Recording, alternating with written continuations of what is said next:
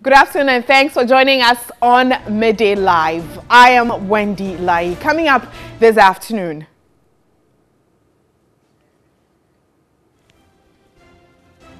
Chief of Staff Akosua Osei Opare admonishes Guineans and the media against the use of unsavory language. And on the international front, North Korean senior diplomats dismisses possibility of inter-Korean talks in protest against South Korea U.S. military drills.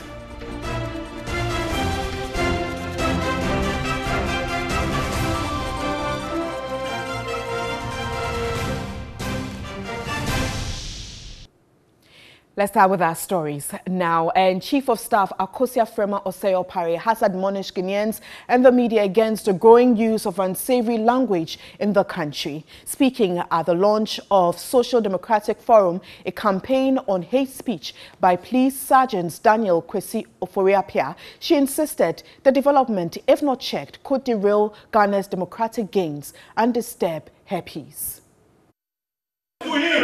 Please stop it. I don't really care. Every time I meet him, yes, I will not come on this program if this silly boy is going to be there. Hate speeches, unsavory comment, abusive languages, discriminatory utterances, insults and petty disagreement have now dominated the airwaves and even in some churches. Chief of Staff Akosua Osei Opare noted Ghanaians must rise up and speak against such tendencies before it destroys the country. The idea of think right, speak right, and therefore act right is a value that we should all have. What you say can affect many things. To use our language in a positive way to enhance national development and peaceful coexistence. She was addressing the launch of a Social Democratic Forum, Watch Your Tongue, in Accra. You should watch what you say. You can be very provoked, but I will say that don't follow the person who has provoked you. Have some more sober replies rather than to measure the provocation with your counter, even more venomous statements. The peace campaign by Police Sergeant Daniel Oforiapia, dubbed Pleasant Words, Safe World, is aimed at highlighting the negative effect of bad utterances on people and the society at large. Think right, speak right, write right, and act right. We are going to do vigorous educational activities to augment the NCC mandate through our 4 and 3 core values and focal points respectively. The campaign focuses on 3 thematic areas: human utterances, human actions, and the use of social media.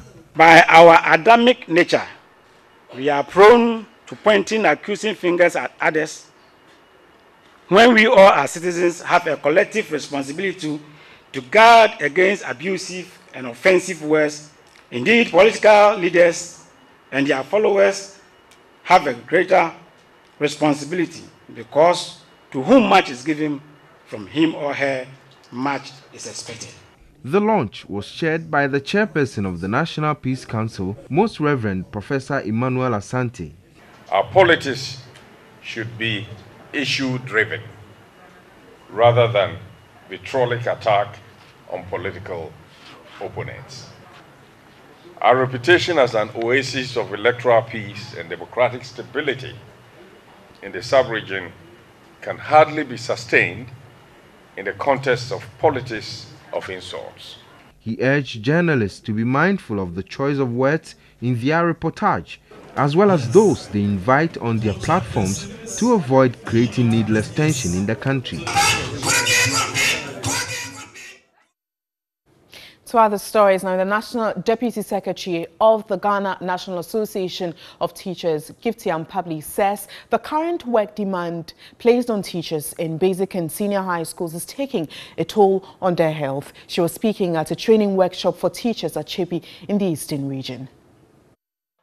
The National Deputy Secretary of the Ghana National Association of Teachers, Gifty Ampabli, explained The workload on teachers is taking a toll on their health. We do apologize for that here. We'll bring you that story later. But we move on, and the new Jabing North Municipal Assembly has committed most of its revenue and funds into garbage evacuation. Several communities under the newly created district have piles of uncollected garbage. Municipal Chief Executive Comfort Asante has assured all refuse in the area will be collected by the end of the year.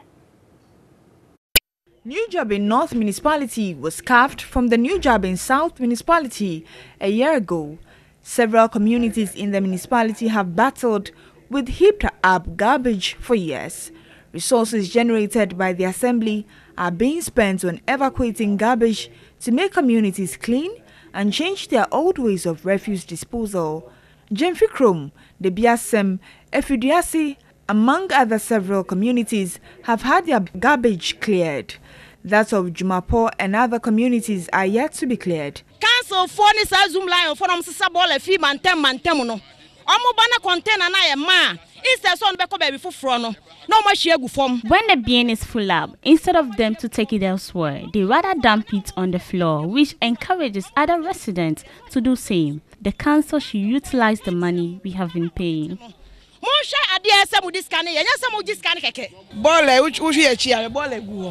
It is very difficult for us to breathe due to the stench which emanates from the waste. We appeal to the government to rescue us. She was hopeful by the fourth quarter of the year, all the other heaps of refuse will be cleared. The New Jabing North Environmental Officer Daniel Darko noted persons who indiscriminately litter and flout environmental bylaws will be prosecuted. Once we get the city cleared, anybody found throwing things about must be penalized.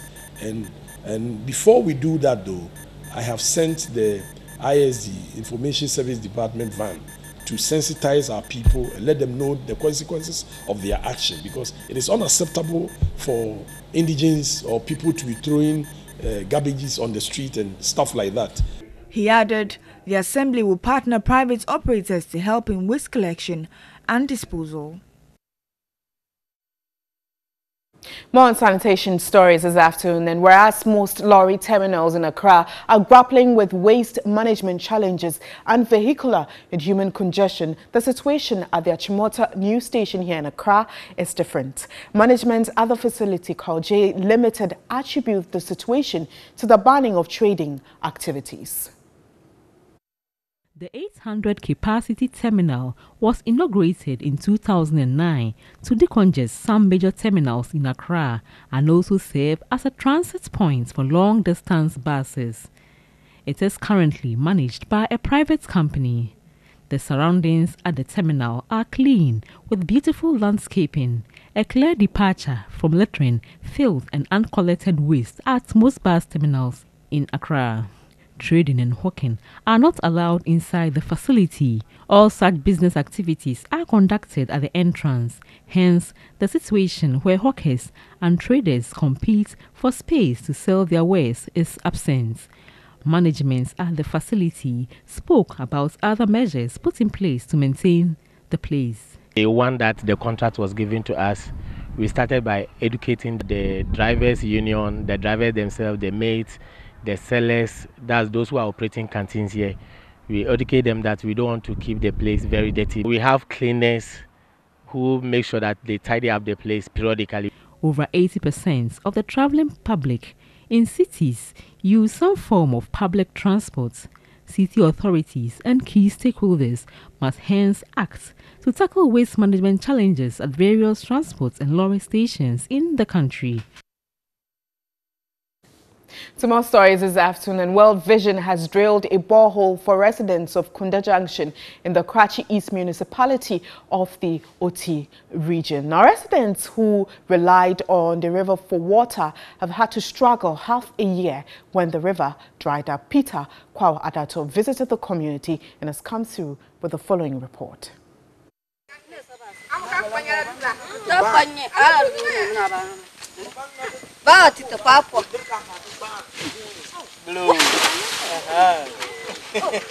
Kunda Junction is a farming community with over 600 inhabitants. The only source of water for the people is River Prake, which provides water only during the rainy season between June and November. The river dries up completely between November and May. We were told the men will have to create hand-dug wells inside the riverbed to serve as the source of water. But these come with additional challenges. The women will have to wake up at 3 a.m., wade their way through the bush, otherwise they risk going the day without water for their household. Snakes and other dangerous reptiles often hide in the wells. If you wake up 3 to 4 and come, maybe some snake will come from 3 and 4 inside the water. We'll run back to the house and call them to come and kill it before we can get water and feed. The absence of potable water exposed the people to varying waterborne diseases. The diarrhea diseases, we are talking of cholera. We are talking of diarrhea itself, dysentery, typhoid fever, poliomyelitis, and all this is rampant in the community. Children's education also affected as the search for water culminated in lateness to school during the period. We find it difficult. Sometimes we use about half of an hour before getting the water. Due to that, when we go to school, we are tired. Because of no water, they will go and crowd themselves in the river. They don't have time to go to school early. The people can now heave a sigh of relief as World Vision has come to their rescue. The root causes of poverty amongst our people is lack of access to safe drinking water. I know, and I can tell you, I have seen the witnesses, potable water can bring to children their learning outcomes. A borehole has now been drilled for the community. I am very happy that we'll be in the house, do all your house work before coming to fetch water. Because of World Vision, the students are not going to school late again. The women can have time now, they have time to support their husbands on the farm because they need to prepare food and do all these things and go to the farm also to help them on the farm. Municipal Chief Executive for Karachi East, Patrick Chati Jilimi, was delighted over the intervention. He urged the people to own the facility and properly manage it. And the Echimakwauma district in the Ashanti region has handed over a 6-unit classroom block to the Akonsom DA Basic School. Prior to the intervention, teaching and learning had to be conducted under sheds constructed with roofing sheets.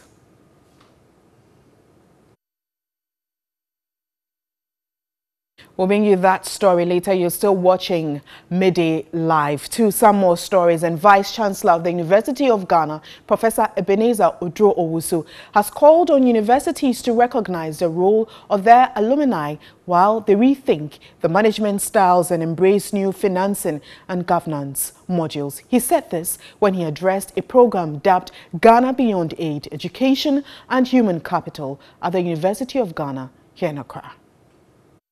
The conference reflected the Ghana Beyond Aid initiative with a vision of creating a wealthy, inclusive, sustainable, empowered and resilient Ghana. Key in the realization of the vision is addressing the subject of education and human capital. According to the Vice Chancellor of the University of Ghana, Professor Ebenezer Odro-Owusu, alumni and philanthropists who are linked to the university play a significant role in the institution's financing and governance mechanisms. Finance is a very big barrier to education. Now, from where I sit, I don't think it should be. Now, if we have somebody who is brilliant, willing and interested to learn, I believe the person must have access to education without necessarily having to have the money in his or her pocket before assessing. That is the reason we need to have an endowment fund. So the endowment fund will take care of students of that category who have the ability, the potential to go through, but are hindered in a way or the other by finances. Speaking on behalf of the Senior Minister, a senior government policy advisor, Dr. Yaw Ansu, hinted of some measures that have been implemented towards the Ghana Beyond Aid vision. They've passed the law, the Fiscal Responsibility Act, that says that the deficit will not be more than 5%. There's a cleanup of the banks that are weeded out all the banks that were not doing so well, so that now we have a stronger financial sector. There's a very determined effort to strengthen the revenue organizations. There's a free SHS program that's preparing our youth to have the skills that make them very productive in the workplace. It's also the TVET, and also a number of industrialization programs that government is formulating and is coming through. The UG at 70 alumni homecoming event was graced by statesmen and top political figures in the country. And more on education, 22 female students of the Kwame Nkrumah University of Science and Technology have been selected as Whitaker Foundation scholars. The scholarship scheme was instituted 2 decades ago to motivate female students pursuing physics to strive for academic excellence. Here's a report by Benjamin Edu. The K.C. Whitaker Endowment Fund was established in 1997 to offer scholarships to financially challenged female students to pursue courses in physics. Since 1998, the fund has granted scholarships to over 140 female physics students.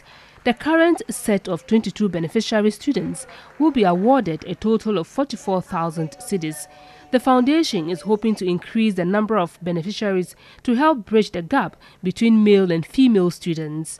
A trustee of the scholarship, Solomon Kwanzi, said the fund will continue to assist undergraduate and MPhil students in fulfillment of the wishes of the late Rose Whitaker. Provost of the College of Science, KNUST, Professor Ibok Odro, noted the scholarship would help more women to pursue careers in the sciences. Other students from the College of Science also received awards from the college's Excellence Awards.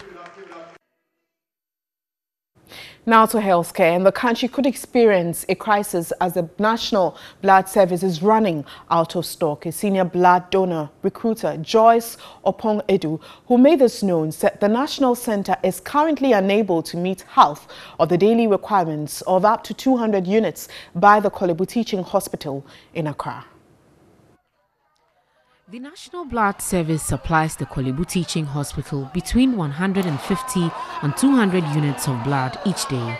Daily requirements from other hospitals and health facilities nationwide goes beyond 300 units.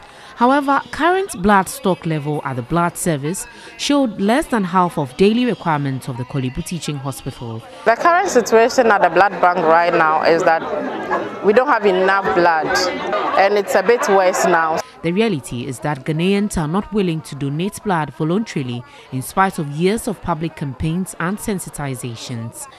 A senior blood donor recruiter at the National Blood Service, Joyce Opong Edu, blamed the development on myths, misconception and mindset of Ghanaians. There are some misconceptions that people have. We should know that blood donation is a safe process. There are also benefits of the blood donation. You have frequent check of your health, and then you also have fresh production of blood in you when you donate, and you get a donor card or a certificate that shows that you're a donor. And if you don't know your blood group, you also get to know your blood group through the blood donation.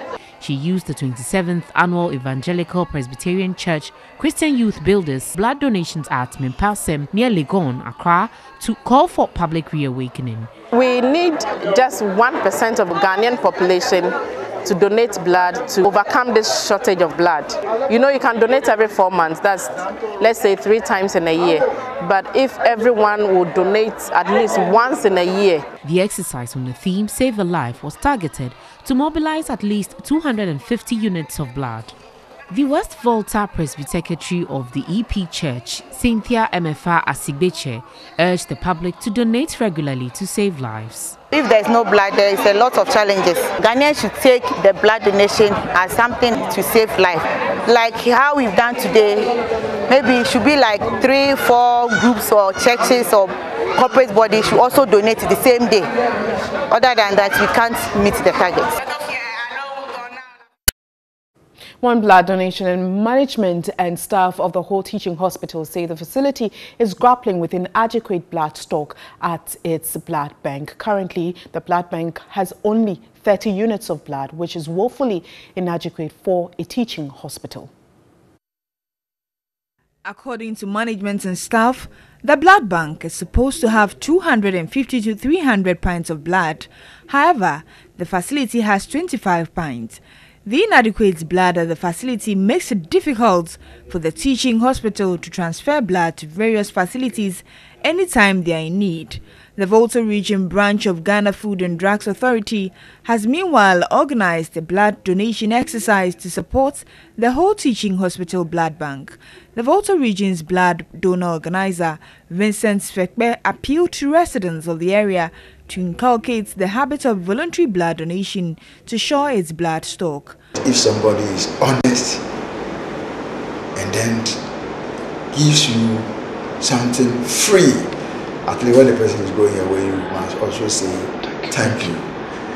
Yes, so we need the support of organizations, state institutions to come on board to help us get adequate motivation for our voluntary blood donors.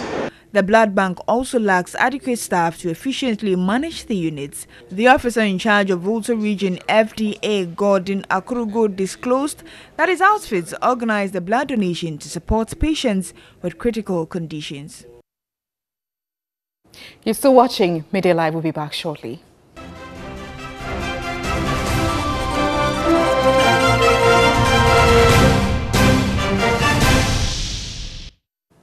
Thanks for staying with us. You're still watching Midday Live. Let's look at some business stories. And the governor of the Bank of Ghana has explained that the dwindling financial state of the National Investment Bank is not out of control. He explains that with adequate managerial structures, the state bank should be running smoothly soon. What is the state of NIB? NIB, as you know, is a state bank. It has issues with capital. It has issues with non-performing loans because a lot of the loans were not granted through the proper channels. The risk management there wasn't very good. We have sent in an advisor to look at that bank and advise the central bank on the way forward. Mm-hmm.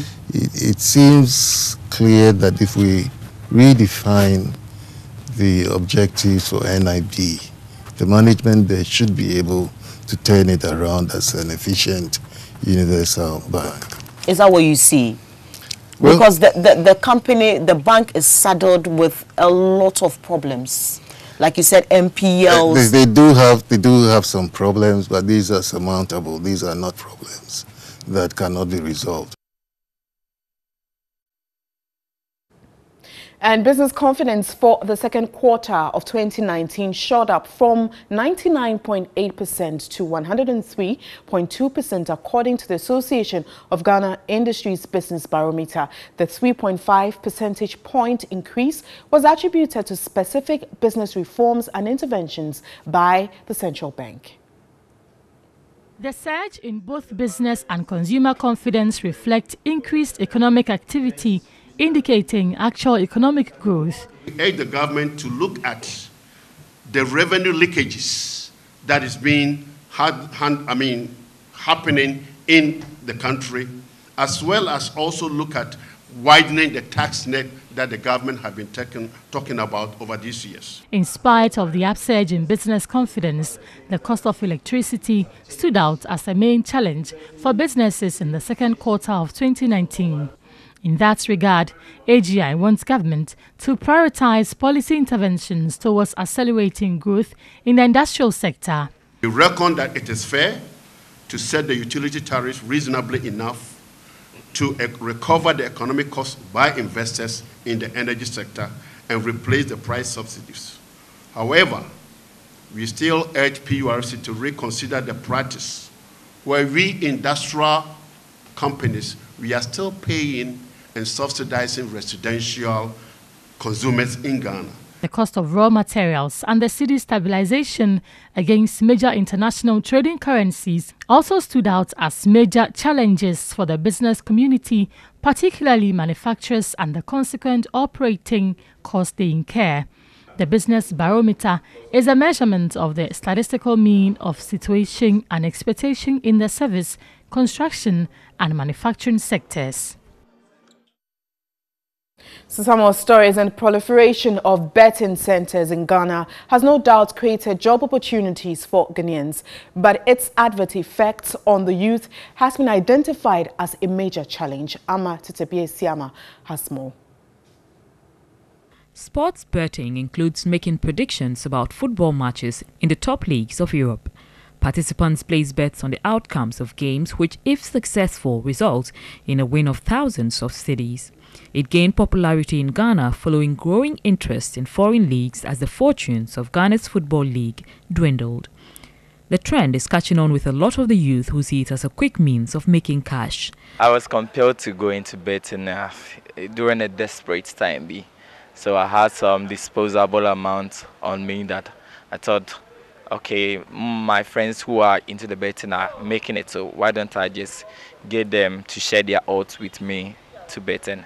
Okay, so we started and initially we won something. I've not betted before and I don't even feel like betting because I see most of my friends betting and putting in much money and they losing all those monies. So I just don't have the guts to just go in and put much money into the betting something and losing all. More than half of patrons at sports betting centers are students, most of whom use their feeding or school fees to gamble. The concept of sport betting or football betting became very popular with the advent of the European League. So many young people felt comfortable to associate themselves with these football teams. Advertising companies also align some of these football sponsorship. So that's where most of the companies into betting started using football. They realized that the young people are able to congregate, watch these Premier Leagues at places with most of the bars. So when they go to these places, some of them use the opportunity to also bet. According to him, most students tend to lose concentration while at lectures, producing poor results at the end of the academic year and losing their educational integrity in the process. I've, in many situations, cautioned students in my class who spend the whole 2 hours we are teaching on their phones doing betting. And the truth is that the person leaves the class and doesn't know anything we have said. Then the person writes an examination and gets an E or an F. Then this student will come and tell you in the office that, oh, you gave me an F. Mental illness, addiction to the game, depression and many more aside the excitement associated with winning are some of the psychological effects of betting. It becomes a problem when it recurs. So when the person does it persistently and doesn't win, then there's that possibility of the person going on that slippery road. Countless people determined to wager only a small amount of money or try their hands on sports betting are unable to escape the addiction. Well, in the game of chance, you either win or lose, and patrons have to face consequences thereof. Away from business, let's look at some more stories, and we stay in the Doma East District, where the imposition of doctrines on pupils has dwindled the enrollment at the 157th Day Adventist School in the Bono region. Stalini Blewu has more in the story. The Seventh-day Adventist Basic School is one of the academic institutions providing formal education to pupils in Wamfie, the capital of the Doma East District. The school, being one of the mission learning institutions adopted by government, is located in a strategic area in the Wamfie township and has trained teachers posted to teach them. Teaching and learning has improved, especially at the lower primary, due to the usage of the local dialect known as L1 in the teaching process. However, enrollment, I am told, has dwindled because earlier authorities of the school imposed the doctrines of the Seventh-day Adventist Church on the pupils. The doctrine forbids females from wearing earrings to school. When they come, the teachers who were Adventists in the school used to ask them to remove their earrings and other doctrines that they don't compromise with the other churches. So I think this compelled the parents to take their words away from here. Because we don't have enrollment, we sometimes take the underage people so that we can bring them up and then we use them to finish the KG 1 and 2. The school was then compelled to rescind its decision, with female pupils now allowed to wear earrings to school. The head teacher, George Chumisi, is confident with the current crop of teachers posted to the school, things will change. The teachers have been cooperative for the attendance. They have been coming to school all the time and they are doing their best. As I said, for now there has been progress. The school is now struggling to increase its enrollment, but it faces other challenges. Parts of buildings serving as classrooms have deteriorated, endangering the lives of users. Already, a portion has collapsed. Other classroom blocks have equally not been renovated. The SDA Church has ceded 2 of its pews for use by KG pupils. However, they do not support writing. The District Assembly provided a 3-unit classroom block for the SDA Junior High School after benefiting from the HIPIC program. The District Chief Executive Emmanuel Kofi Ajman said the Assembly has plans to improve infrastructure in the district. You're still watching Midday Live with me, Wendy Lai. Do stay.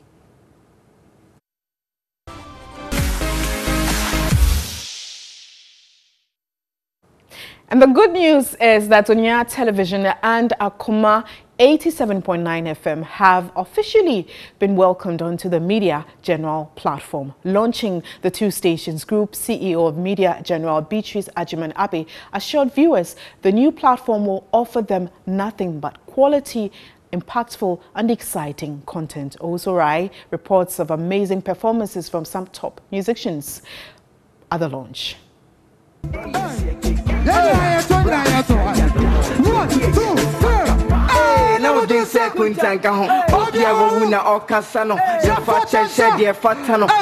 The Heroes Park in Asokwa was the center of attraction as the Media General conglomerate officially birthed 2 new stations, Onya TV and Akoma 87.9 FM.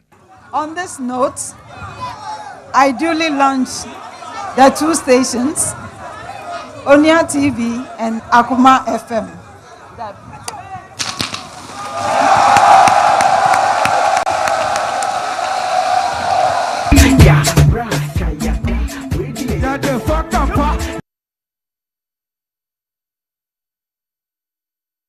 So bringing more on that on News 360. So watch and listen to the best in the Ashanti region and across the country as well. And that'll be all for this afternoon. I am Wendy Lai. Thanks for joining us. Enjoy the rest of our programs. News 360 is at 7.